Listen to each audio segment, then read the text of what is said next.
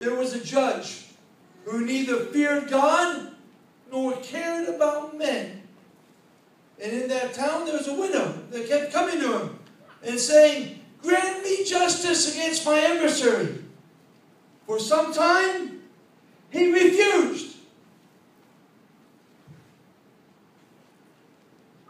But finally he said to himself, "Even though I don't fear God and I don't care about men, yet because this widow keeps bothering me, I will see that she gets justice, so that she won't eventually wear me out by her coming."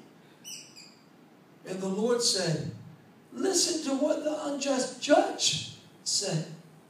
And will not God bring about justice for his chosen ones who cry out to him day and night? Will he keep putting them off? I tell you, he will see that they get justice, and quickly. However, when the Son of Man comes, will he find faith on the earth?" To some who were confident of their own righteousness and looked down on everyone else, he told this parable. 2 men went up to the temple to pray, one a tax collector and the other a Pharisee. The Pharisee stood up and prayed about himself. "God, I thank you that I am not like other men, robbers, evildoers, adulterers, or even like this tax collector. I fast twice a week, and I give 1/10 of all I get." But the tax collector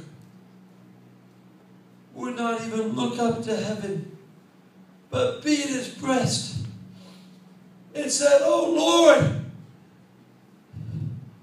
have mercy on me, a sinner." I tell you that this man, rather than the other, went home justified before God. For everyone who humbles himself will be exalted. Who exalts himself will be humbled, and he who humbles himself will be exalted. Some people were bringing babies to Jesus for him to touch him. When the disciples saw this, they rebuked them and told them to go away. But Jesus called the little children and said, let the little children come to me, and do not hinder them, for the kingdom of God belongs to such as these. I tell you the truth. Anyone who will not enter the kingdom of God like this little child will never enter it. Luke 18.